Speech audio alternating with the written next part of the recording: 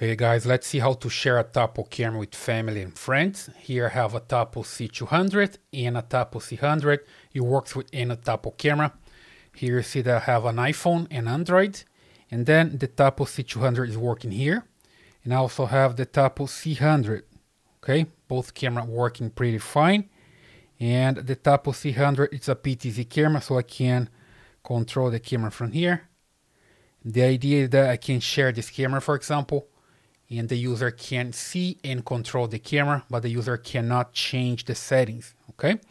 The first thing that I have to do here is just download the Tapo app for this guy here. This is the invitee, okay? So in this phone, you just look for the Tapo app. Let's just search here, Tapo. Just make sure that you get the TP-Link Tapo app. I already have here, so I just click open. And now you have to create a TP-Link ID, okay? Or you can log in if you have one already, but this is the invitee. It doesn't have an account yet. So I'm gonna create an account here. So I select the country, United States, and then here I insert the email, okay? There we go, here's the country and the invitee emails. So I just hit next and create a password. There we go, you set the password for the invitee. Just hit sign up.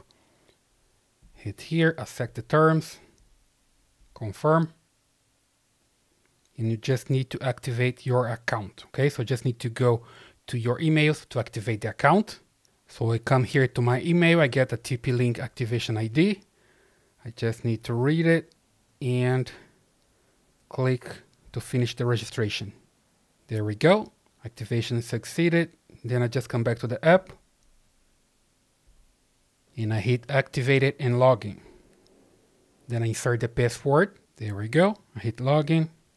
Now here to the inviter, the main user here, you just need to come to the camera that you want to share. For example, the C200. And then on the settings, you come to share device. Hit share. Got it. Insert here the invitee's email address. Hit share. So you get a message here, and there's this information about reminding the invitee to update the Tapo app and to accept the invitation, okay? So I just hit got it here, and here I see a message. So there's device sharing. I just need to check to view the details and accept. Okay, success. Then I just need to come back to the main screen here, and I have the Tapo C200 already here available, okay? So I just hit here, and then I can just read the information, and I'm good to go. I have the camera already working. So if I try to use the PTZ, for example, there's some information about it, and then I can just tap here and start using it, right? Tap to refresh. There we go. Again, PTZ. A little bit of latency, but it's working, okay? So that's the way you can share any Tapo camera with family and friends. I hope you liked this video. Please subscribe to this channel, leave your comments, and I see you in the next one.